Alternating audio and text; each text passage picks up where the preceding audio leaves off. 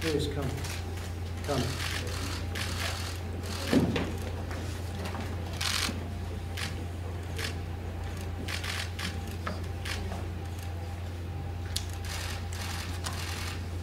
Sarah, come, please, everybody.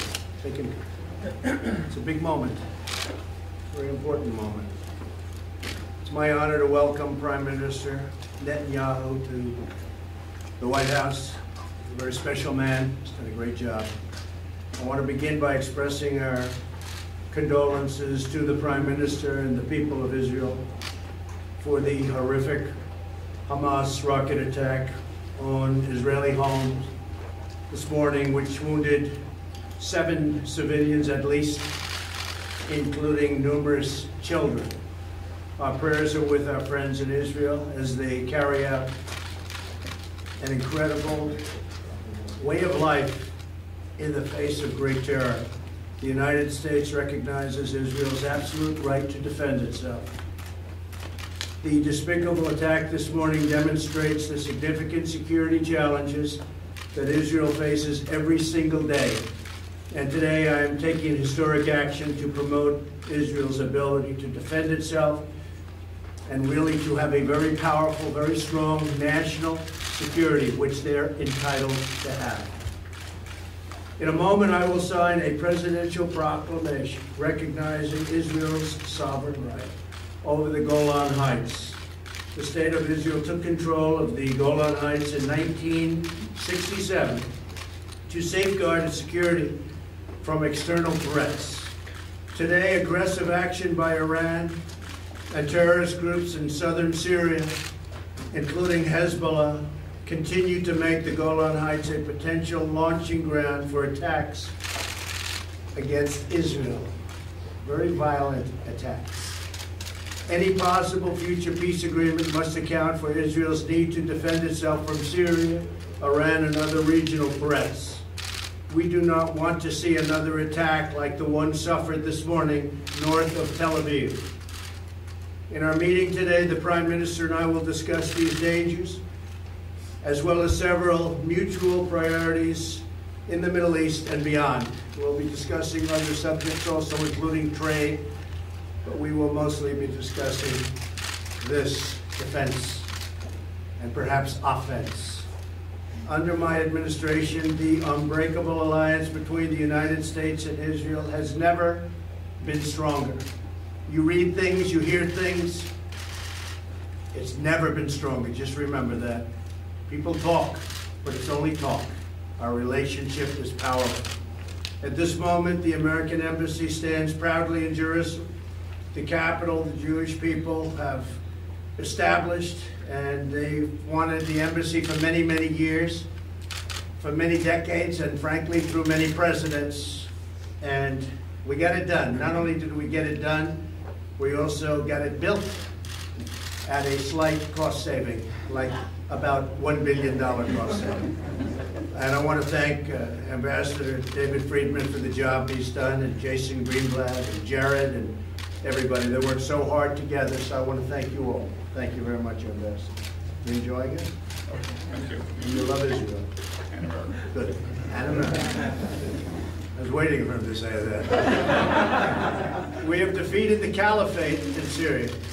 We have withdrawn from the horrible Iran nuclear deal and imposed the toughest ever sanctions, and these are by far the toughest ever on the Iranian regime. It's having a big effect. Iran is not the same country that it was when I took office. The day I took office, we had threats all over the Middle East and beyond. Iran is a much different place right now than it was. As I said during my State of the Union address, we will not avert our eyes from the dictatorship that chants death to America, death to Israel, and calls for genocide against the Jewish people. We won't let them even consider that.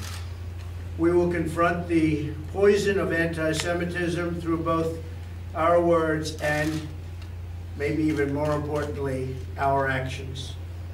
In the last century, humanity witnessed the horrific consequences of anti-Semitism and a world without a Jewish homeland. In the wake of those unthinkable horrors, the Jewish people built a mighty nation in the Holy Land. Something very, very powerful, something very special and important. Today, Israel demonstrates that incredible possibilities when strong, sovereign, and independent nations chart their own destinies. There can be no better example of greatness than what Israel has done, starting from such a small speck of sand.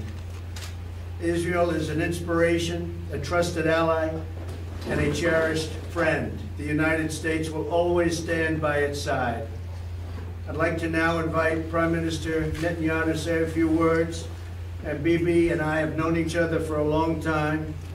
He's another one who truly, truly loves Israel. I think I can say he also loves the United States.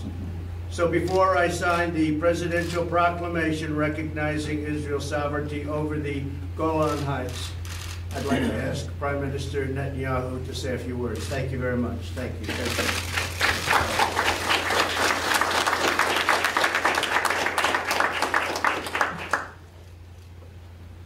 Mr. President, our dear friend Donald, you have shown consistently incredible support for Israel, for our right to self-defense. When we exercise that self-defense, you have never flinched. You've always been there, including today, and I thank you. Yesterday, a rocket was fired from Gaza, deep inside Israel. It hit a home north of Tel Aviv. It wounded 7, including 2 small children. And miraculously, no one was hurt. No one was killed. Israel will not tolerate this. I will not tolerate this. And as we speak, as I told you, Mr. President, just now, Israel is responding forcefully to this wanton aggression. I have a simple message to Israel's enemies. We will do whatever we must do to defend our people and defend our state. After this meeting, I will return home ahead of schedule to lead the people of Israel and the soldiers of Israel. But before I go, Mr. President, it was so kind of you to invite me to come here. It was so important for me to come here to the White House and to thank you. Mr. President, over the years, Israel has been blessed to have many friends who sat in the Oval Office. But Israel has never had a better friend than you. You show this time and again. You show this when you withdrew from the disastrous nuclear deal with Iran. I remember in one of our first meetings you said, this is a horrible deal. I will leave it. You said it, you did it. You showed it when you restored sanctions against a genocidal regime that seeks to destroy the one and only Jewish state. You said, I will restore those sanctions. You said it, and you did it. You showed that when you recognized Jerusalem as Israel's capital and moved the American embassy there and gave us a tremendous ambassador. You said it, you did it. And you showed it once again today, Mr. President, with your official proclamation recognizing Israel's sovereignty over the Golan Heights. Mr. President, ladies and gentlemen, this is truly a historic day. For 2 decades, from 1948 to 1967, Syria rained deadly fire from the Golan Heights on Israel's citizens below. A generation of Israeli children lived in constant danger. And then, in 2 glorious days, in June 1967, the brave soldiers of Israel scaled those daunting heights and liberated the Golan. This has profound meanings for all Israelis and for me personally. One of those brave soldiers was my brother, who was wounded in battle 3 hours before the end of the war. And a few years later, as an officer in a special unit, I led my soldier into a covert mission into Syria, And as we came back to the Golan, to Israel, we nearly froze to death in a blinding snowstorm. Well, as you can see, I'm still here. But at that point, in 1967, Israel seized the high ground, which has since proven invaluable to our defense. Because in 1973, Syria launched a surprise attack against Israel. And those same Golan Heights proved to enable us to absorb the initial attack. It was a horrific attack, and successfully counterattack the invading Syrian forces. Within 3 weeks, we were at the gates of Damascus.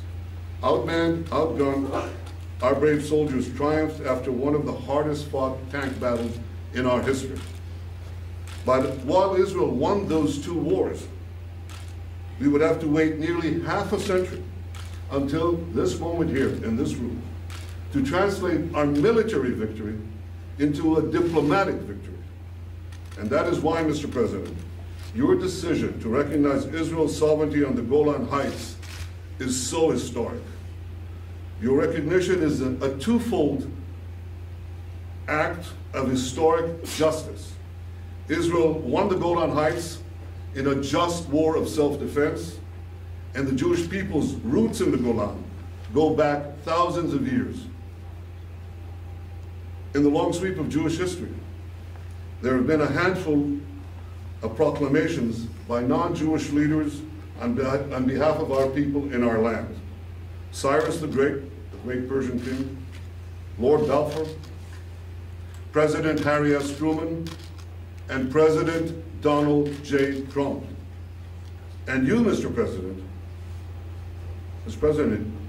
you've done it not once, but twice, with your bold proclamation on Jerusalem and with your bold proclamation today on the Golan.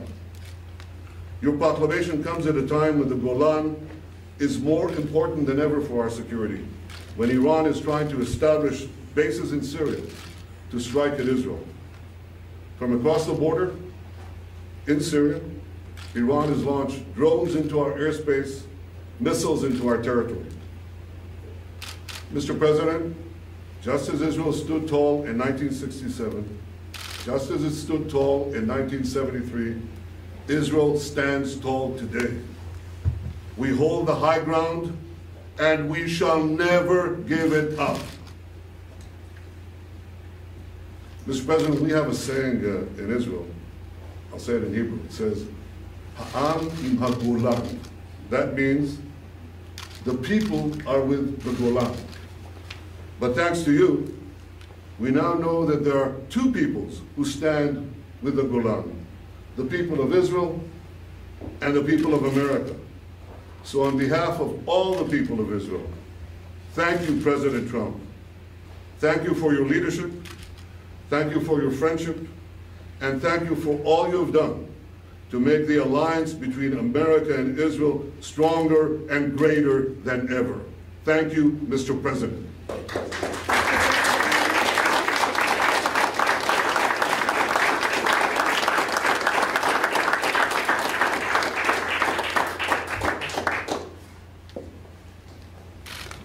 Thank you very much. That was beautiful.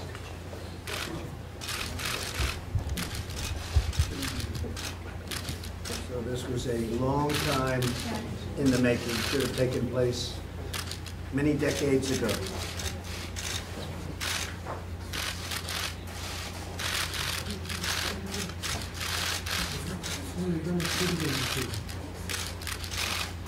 David, maybe you can give this to the people of Israel. Thank you.